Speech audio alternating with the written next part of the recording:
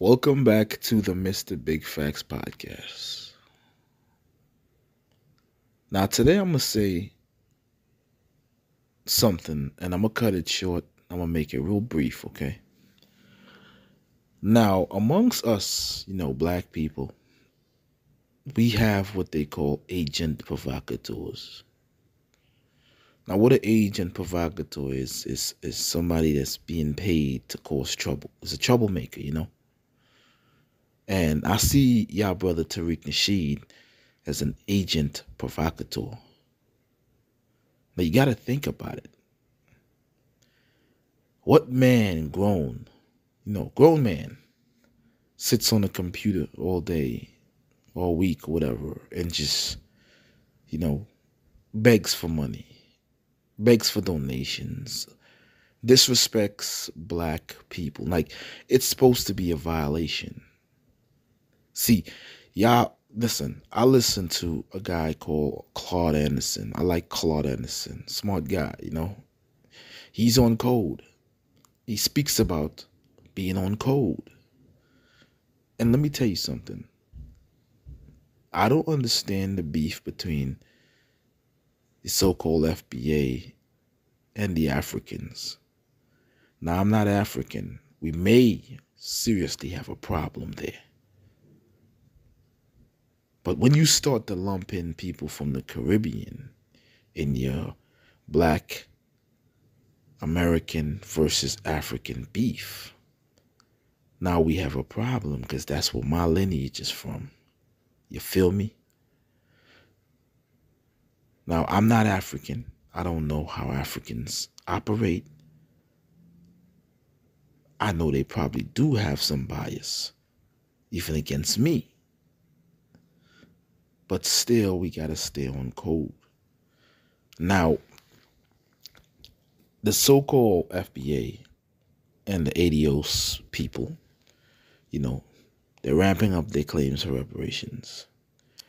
Now, I don't believe the United States government's going to give any type of reparations to blacks.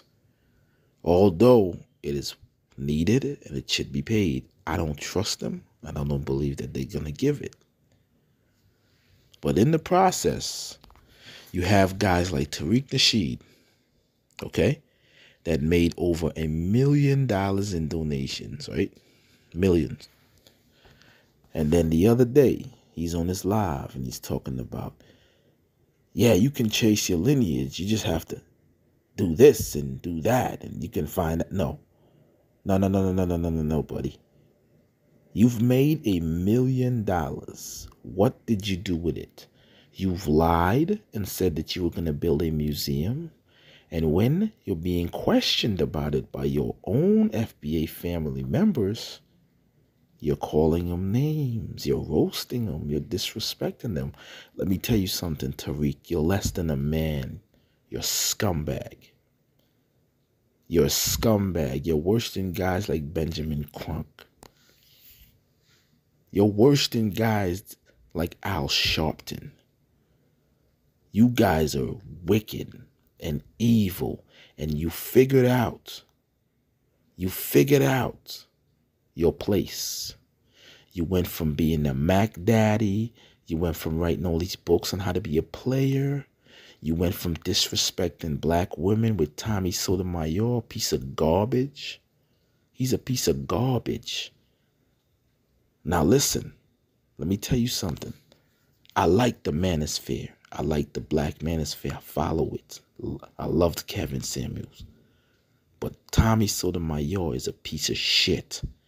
And you was buddies with him, disrespecting black women, your own women. You forgot? You found out that that lane wasn't your lane, and you found out that the pulpit pimp, the snake oil salesman, the wolf in sheep's clothing, the agent provocateur, that was your lane. And you took that lane, and you made over $1 million off of the heads of your own people. You have no shame. And the only thing that you're doing is feeding on the fears of the so-called FBA American. Now, what you successfully did was turn the needle. You successfully made the so-called FBA American believe that their biggest threat is another black person, is an immigrant, is a foreigner. That's what you made them believe. It's easy for black people to target each other. We've been doing it for decades. We're doing it right now, shit. We're killing each other in every city. Gangs, murder, drugs, prison. We've done it all, and we're still doing it. And thanks to guys like you, that trend is continuing. Now, nobody can question this man about the $1 million and change that he made. Remember? I peep game, guys.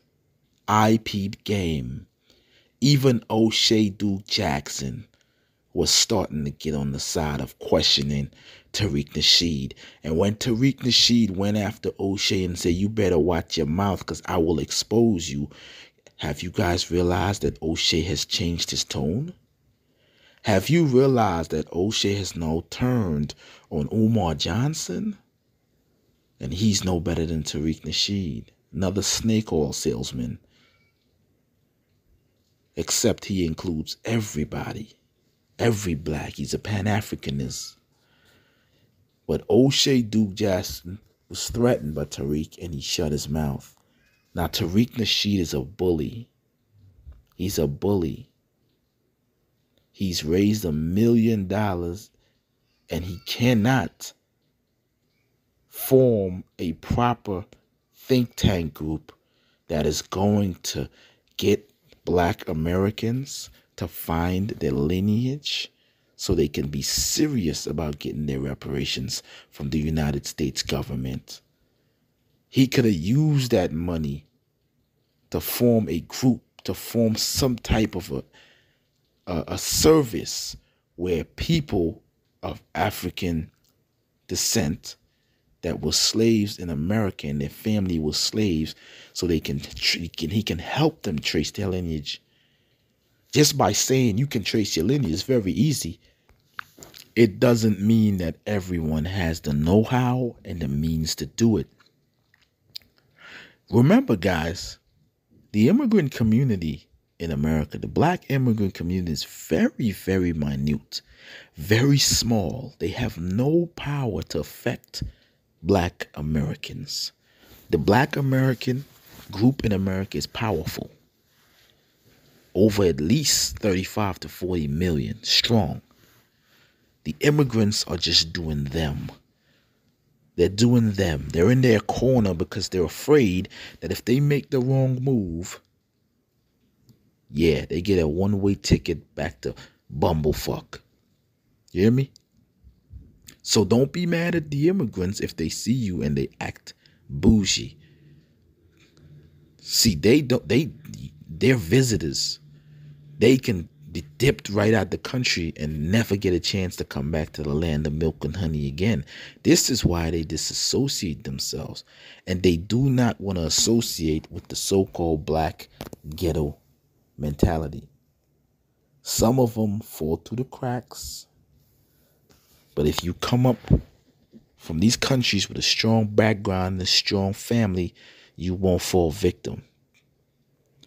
Now, Tariq Nasheed went as far on his live to say that FBA Americans do not commit crimes against each other. Literally, that's what he said. He was referring to one situation where a Trinidadian man, I believe, had killed a girl in Atlanta, student from college. I don't know what happened. I'm just repeating what he said. And he used that as an example to say, we don't commit those kinds of crimes. We don't do this. We don't do that. Stroking your ego again, lying to you. Black on black crime in this country is rampant. We kill each other at an alarming rate. Stop lying to the people, Tariq. because most of the people and the minions that are listening to you, they don't know any better. I won't disrespect them and call them names, but they don't know any better. All that money that you raised, you haven't done a thing for the so-called community that you're looking out for. The community that you're claiming that you care about, you haven't done anything for anybody. All you're doing is lining your pockets, taking care of your family, having more babies, and just lining up your family to be very wealthy. Let me tell y'all something. In this country and in this world, it's all man and all woman for him and herself. Stop depending on these snake oil salesmen thinking that they're going to bring you retribution and they're working to help you. Let me tell you something. You guys are going to be mad.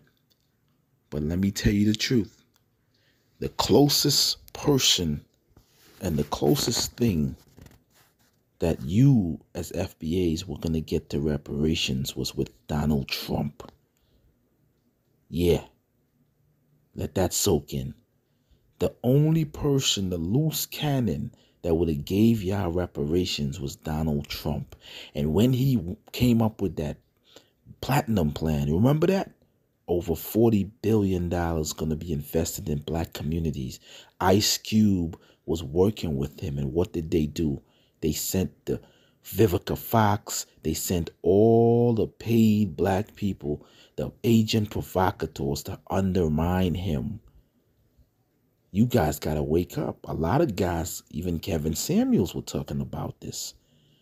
Donald Trump, the loose cannon, was a man that would have probably said, hey, you know what? Let's just pay these people off.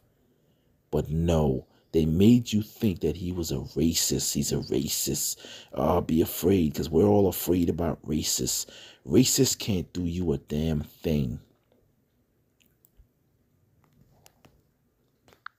Racism is an illusion. Dr. Claude Anderson told you racism is about economic power. Racism is about who can win the race to be the most powerful, who can have the most money, land, power, influence, and all the above. That's racism. It's not about what somebody thinks about you because of how you look or the color of your skin. We're so insecure about that we let that be our downfall because we're insecure about our own complexion. We have a lot of insecurities due to slavery, Jim Crow, segregation, redlining. We have it in us. And this is what destroys us because we hate ourselves. That's why we kill each other. That's why it's so easy for a black person to shoot another black person. There's no code. We don't have a code, and everything we want to do, we put it on Front Street. We advertise it for the world. Don't you think they're going to fall the plot? Don't you think they're going to come and dismantle it in some type of sneaky way? We talk too much. And now we want to blame the black immigrants. This is asinine to think about. So we've forgotten who really got power in this country and this world.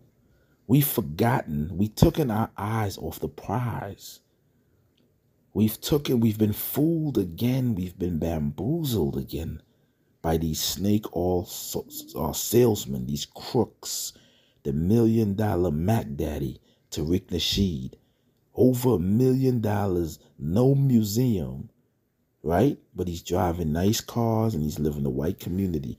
I told y'all already, look at Black Lives Matter. They burnt your cities down. They made you guys go to prison. They made the government now look at you as terrorists. They made the American people look at you as terrorists. You burned cities. You jumped on police cars. You torched cop cars. You even scared the police, right? All for what? What did we accomplish from it? Cory Booker and Kamala Harris couldn't even pass a bill with all the fake tears. They couldn't pass a bill, but they did pass one for the Asians. You got to remember these things, man.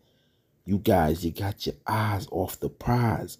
And now, because of your insecurities, you believe that your biggest problem in America is an African or somebody from the Caribbean.